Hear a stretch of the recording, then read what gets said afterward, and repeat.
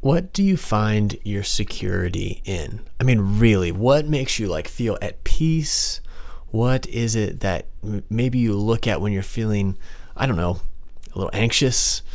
If you have something in your life that you're finding security in, do you realize that you're finding security in it? I think many times there are things we put our security in, the way that we feel safe. We put our security in it, helps us feel secure, and we don't even realize it. So I want you to really ask yourself the question today: what causes me to feel safe? I'm going to be honest with you. There are several things that help me feel safe. One is all my family being together. When we're together, everything's good. I know where everyone is. I feel safe. I feel at peace. I don't have anxiety rising up. And yet sometimes whenever we're far apart from each other, I have this anxiety that just rises up in me. Another thing that I find a lot of security in, and I believe many of us do, though we wouldn't describe it as security all the time, we put a lot of security on what our bank accounts look like. Maybe in the job we can maintain and hold. Maybe in the fact that we have a house or a roof over our head. The truth is, as an American, it's very easy to put our security into those things. As a human, it's very easy to put our security and find safety in a bank account that looks pretty good, in a house that's not falling apart and actually protecting us, in our families being together, and in a good mood. But Jesus and the Word of God does not call us to find our security in these things. It says that God should be the source of our security.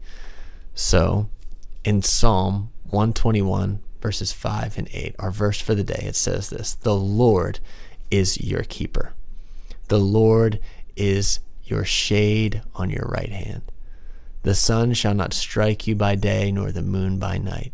The Lord will keep you from all evil. He will keep your life.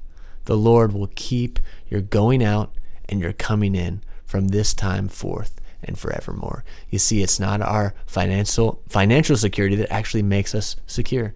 It's not the security of a house that we can lock the door on to make us secure. As Christ followers, it's not even having a put together family that gets along well and is together and loves each other that is our security. We find our security in these good things, and they are that, good things. But it is not what keeps us. The Lord will keep us. Meditate on this today and ask yourself the question: what am I finding security in? Another challenging question for you today might be this: what are some practical ways that we can shift our sense of security from wealth to God? Let me launch into a time of prayer and reflection. Lord, I pray that you would help us to understand how you are our security. You are our keeper. You are the one who holds us in your hand. And though there are many things around us that help us feel safe, Lord, may we put all of our security, all of our safety into your hands. Lord, for you hold us, you keep us, whether it's day or night, whether we're coming or going. Lord, I pray you would remind us today that you keep us, and in you we can find security that lasts for eternity. It's in Jesus' name I pray. Amen. Peace, friends.